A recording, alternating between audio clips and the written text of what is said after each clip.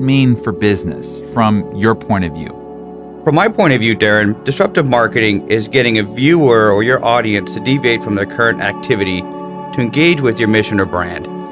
To stop whatever activity they're doing and pay attention to whatever your messaging is at that time.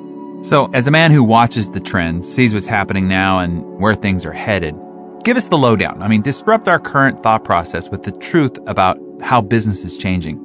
What's interesting about the way things are changing is really personalization. As technology evolves, we have access to more data now than we've ever had before. So it's our privilege to use that data and send a message to a specific user at a specific time that's most specifically relevant to them. So the world is evolving from general branding, mass marketing, put an impression in front of 15 million people and hope that 100,000 of those like it. We can now, understanding more about the interaction with consumers that are out there, put a message in front of the right people at the right time and really influence what their behaviors are, what their actions are. So there are a lot of disruptive technologies out there today, and I know that you and your company focus specifically on the use of mobile marketing. So explain how mobile in particular is disrupting business, and more specifically the marketing world as well. Well, mobile is exciting, but right now it gets grouped into such a very large category. I've actually had somebody come up to me once and said, "Hey Alex, I need some mobile marketing." Like it's a product, like it's a carrot. I need a carrot. What we realize, it's really just a concept of being able to reach people anytime, day or night, anywhere they are. And what's facilitated that obviously is mini computers that's in everybody's pocket these days. So when we talk about mobile marketing, it's more of a philosophy of understanding that we can reach people anytime, anywhere, as opposed to waiting for them to turn on the TV or open up the newspaper. Now we know we can ping them and reach them and actually create a call to action, whether they're sitting in the dentist's office or in front of the TV or even in a movie theater before the movie starts.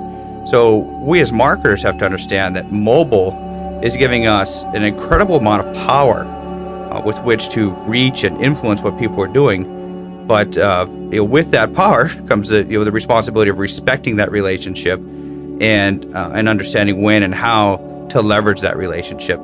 So talk about what made you jump on the mobile bandwagon so early. What did you see in it that others didn't for so long, and many still haven't?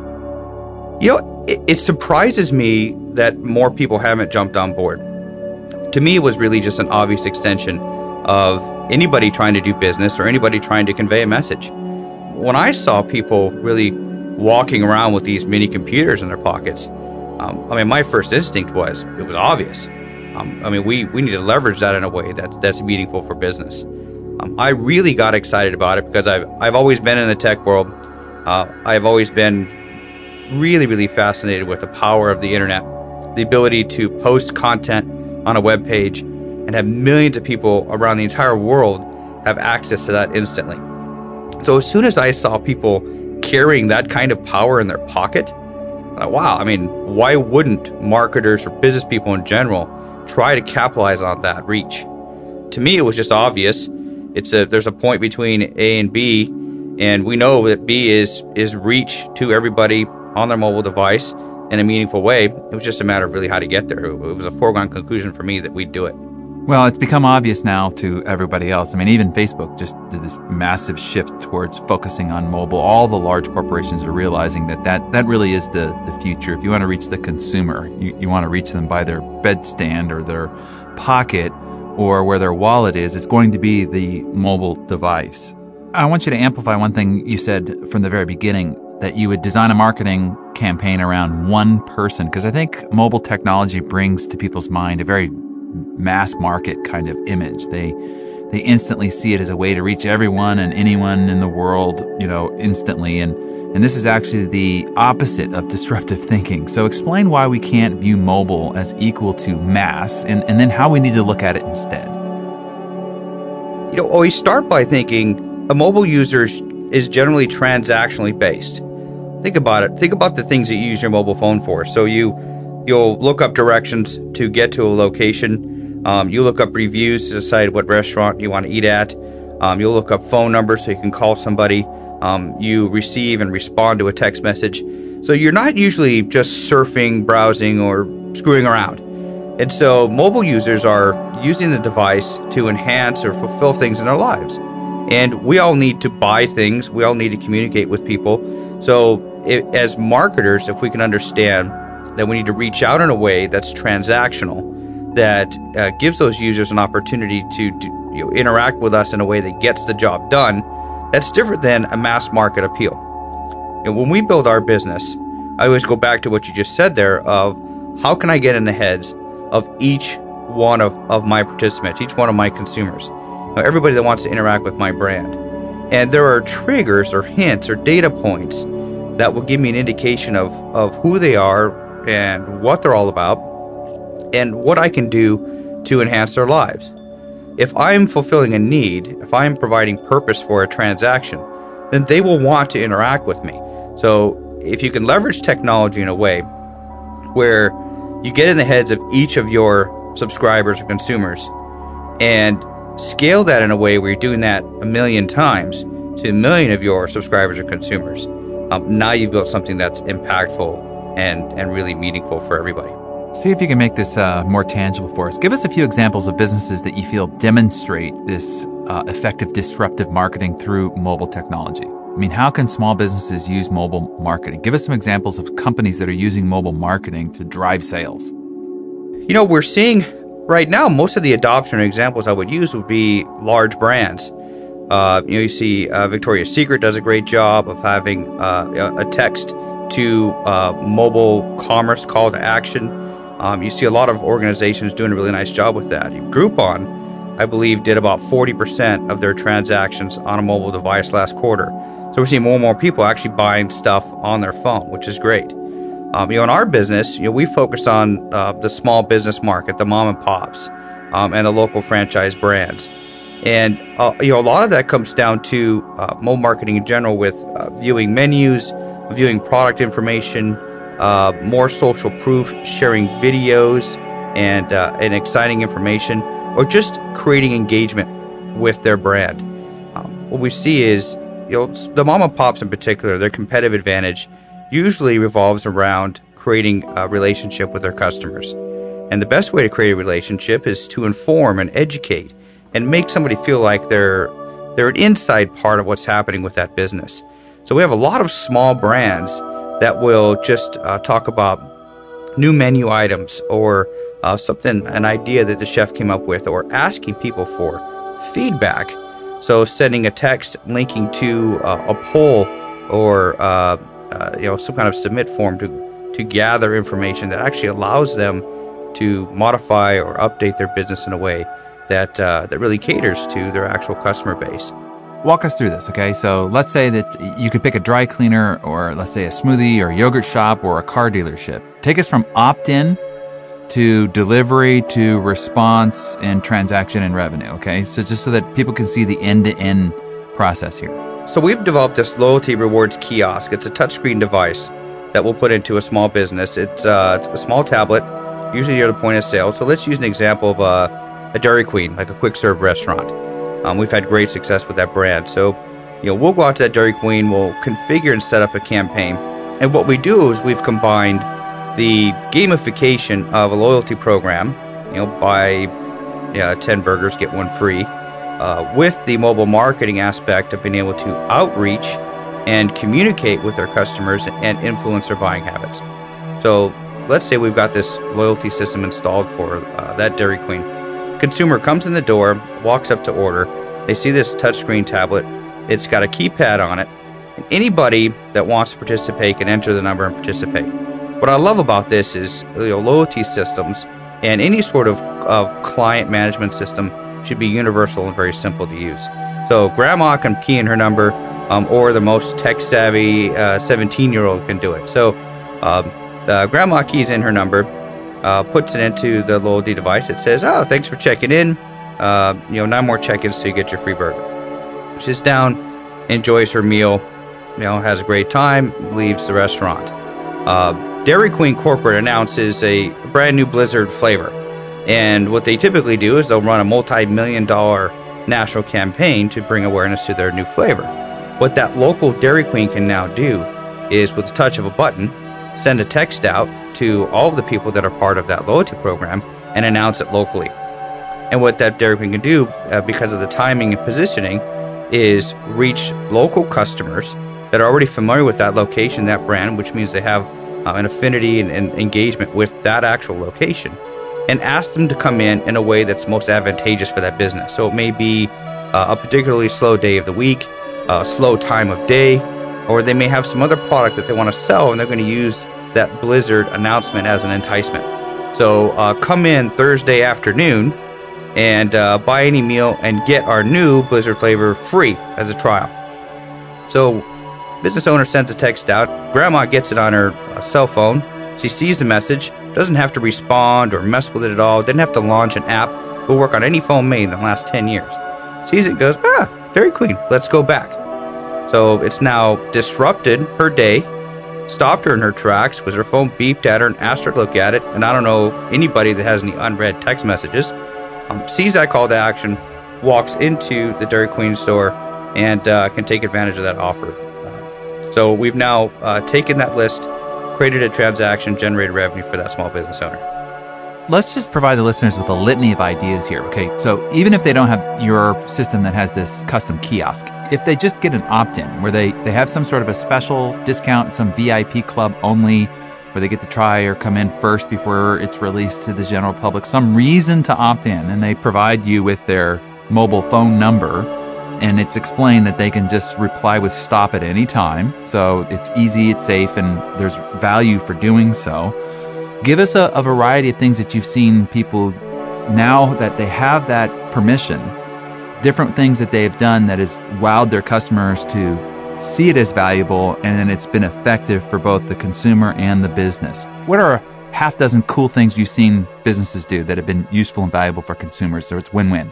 Yeah, there's so many creative ways to use it. Well, we try to get away from being transactional every time we send a text. I mean, as much as people love saving money and as much as they love buying stuff, everyone can't be a discount to buy. What we love to see is as much interactivity as possible. It starts with, of course, harnessing the power of the number of smartphones that are out there these days. So I actually have a friend that owns a boutique clothing store, and they sent a text out that said, new shipment of specialty clothes, click the link to watch a video. And so what they did is they took a nice minute-long video, zoomed in and showed and highlighted some of the clothes, and actually linked directly in that text message to that video. Now, most people that have an iPhone or an Android can watch that video instantly on their phone and get great exposure to that business instantly. So now I'm sitting in the dentist's office and I get that text. I can click the link and view that information instantly. So I love the multimedia aspect of it. Slideshows, photos, videos, things like that are all great interactivities that we can have via text. Of course, we talked about earlier mobile web and mobile commerce, and this is an area that's particularly exciting to us. So send a text with a promo code to buy something online, get free shipping, or get a free upgrade. So directing people to a mobile commerce page or a mobile web page with more information, more details, a virtual brochure, or something like that with a call to action. So it's great to get people to actually conduct the transaction on their mobile device. We've actually seen, in some cases, depending on holidays or things that are coming up, almost like a mobile, what do you call those, a goose egg or whatever they call that, where you have multiple questions that people can answer in order to have an opportunity to win a prize. So we can actually send a text out that says, hey, what year was Dairy Queen founded?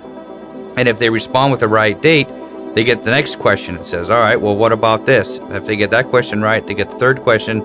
They get that question right, their next meal is free. It's just a great way to engage and create branding and awareness, and you're interacting with your customer base in a way where you're more than just a purveyor of product. You're working with them and making it fun and playful. So text to win sweepstakes, texting trivia, text to vote. So send out a text and say, we're considering our next flavor for next month at our yogurt shop. Reply with your favorite. Do you want a chocolate pineapple or a strawberry mango? Go to our website to see the current voting results. So people are responding via text message, and in a real-time way, we can update the results on the website. And what does that do? Those people are going to go to the website to see. It's driving viewership on the website, which can also have a call to action or a web-based coupon of some sort. So it really comes down to getting people to respond instantly and participate and engage that business. And there's an endless number of creative ways to use that technology. Okay, and I think these specific examples are very helpful to just sort of trigger the creative juices of our listeners out there so that they can see tangibly how they can do this. So as we start to wind down here a little bit, Alex, I do want to leave the listeners with some form of a framework so that they don't just leave this interview entertained, but they actually can take some action on this. So let's say that they want to engage the mobile marketing part of their business. They want to add that to their overall marketing wheel. What are maybe a half dozen things that they need to consider so they can start fleshing out this mobile marketing strategy? What would be your framework to set somebody as a homework assignment after this interview is over to consider? That's a great question. Where I always start is understanding the concept of the power consumers have to control how they're marketed to. The world has changed, and consumers can decide what messaging they see and what they don't. People are recording TV and skipping past commercials now, or people are listening to podcasts as opposed to radio in some cases. So the first is a psychological shift of understanding that the consumer is control. And if they're in control, then everybody that's going to begin this homework assignment needs to stop and understand their customers. And a lot of times that's not hard to do. Talk to them, engage them. Depending on your place of business, have a form or a survey or something. But you need to gather information. You need to find out what people want. At the end of the day, it's really about interacting and engaging your customers. And the more data you have from them, the more successful your campaign will be ultimately. The next step on the homework assignment is to be open-minded. One of the challenges we see in mobile marketing, the reason why we don't see more of it today, is it's something that's not comfortable for most business owners now. It's not the yellow page ad you've run for 20 years that you just believe in, and your rep Joe and he's a nice guy, and so you keep writing that check. So you need to take a step back and be open-minded with your approach and consider new alternatives. And with that comes a certain amount of fearlessness. I encourage to every business owner, you have to take a small amount of your budget and be willing to experiment.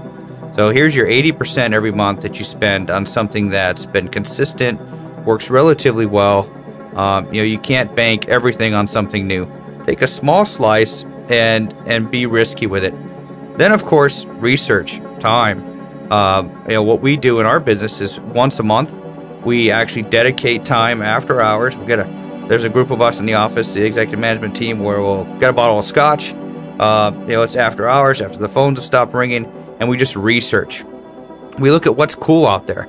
And what's nice about that, and the reason for the scotch, is to put yourself in a different mindset of that open-mindedness and see what's working out there. Look at the creative, be playful about it, have fun. That's how your customers want to be interacted with. They want it to be playful and fun and engaging. And when you're busy grinding your business, you're managing employees, you're counting money, you're dealing with payroll, you're dealing with cost of goods, you usually don't have time to be interesting and playful and fun with your brand. And so you've got to take yourself out of that mode and invest the time to really look at what's out there. And sometimes you'll see something that really surprise you, and can have a lot of fun with that. So once you see some great opportunities, look what the experts are doing. Look what competitors are doing. See what else is out there, and this is all part of your research, doing your homework. Say, wow, I'm seeing successful business owners, successful competitors trying these different types of things, and then learn and invest the time, research, and learn everything you can about that product. And then and that's where a little bit of the budget for investing in something risky and unproven really works out. And I've tried a lot of things in my past that didn't work out so well, a whole lot more than the ones that did. But I'm here today because I had enough of the ones that did that paid the bills and helped me grow my business. So you have to keep swinging for the fences and making those investments and trying. So if you can find a systematic way to get your head out of the day-to-day, look at what the world is doing, invest in educating yourself, and looking at what competitors are doing, make your list, take some risks, and implement some different opportunities you may be pleasantly surprised at what kind of windfall you can have from that success. All right, Alex. Well, I hope everyone listening is encouraged to start their mobile marketing process. I have just one last question for you, Alex. As your parting gift, let's say, share the ultimate secret that you have for the disruptive marketing techniques that you've used for your own company, SMS Masterminds. Make us a mastermind in mobile marketing like you. What have you seen really work? I guess my parting gift, or the secret is to be yourself, be genuine, be memorable. And at the end of the day, you have to love what you do. You have to be passionate about your own business. And if you can translate that in a direct, honest, and meaningful way to your customers, they'll love you. And so it's not about trickery, it's not about gimmicks, it's not about hooks, it's not about pitches. Just have a great business. Really own that fact. Be direct with your customers and treat them like you'd want to be treated. And it will have an impact, and it can really be that disruptive force. Ironically, just being straightforward, honest, and a business with integrity, I think is disruptive.